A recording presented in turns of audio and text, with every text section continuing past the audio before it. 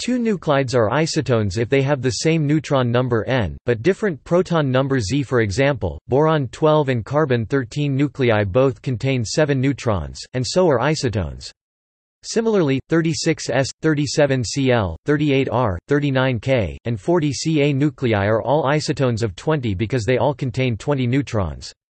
Despite its similarity to the Greek for same stretching, the term was formed by the German physicist K. Guggenheimer by changing the p in isotope from p for proton to n for neutron.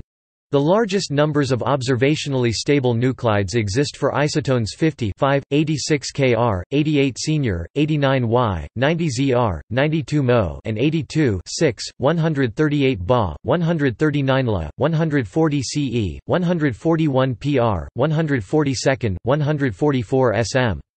Neutron numbers for which there are no stable isotones are 19, 21, 35, 39, 45, 61, 89, 115, 123, and 127 or more. In contrast, the proton numbers for which there are no stable isotopes are 43, 61, and 83 or more.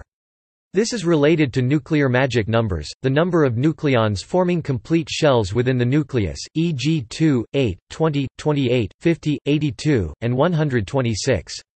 No more than one stable nuclide has the same odd neutron number, except for 1, 2H and 3He, 5, 9B and 10B, 7, 13C and 14N, 55, 97 Mo and 99 Ru, and 107, 179 HF and 180 MTA. Odd neutron numbers for which there is a stable nuclide and a primordial radionuclide are 27 50 volts, 65 113 CD, 81 138 La, 85 147 SM, and 105 176 Lu. Neutron numbers for which there are two primordial radionuclides are 88 151 EU and 152 GD and 112 187 Re and 190 PT.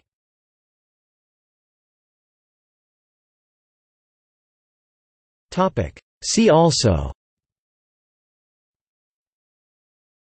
Isotopes are nuclides having the same number of protons, e.g. carbon-12 and carbon-13.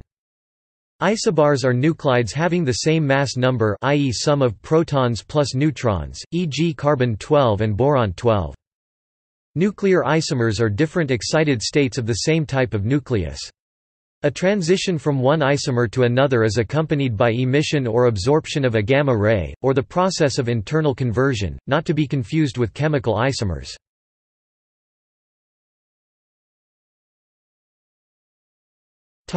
Notes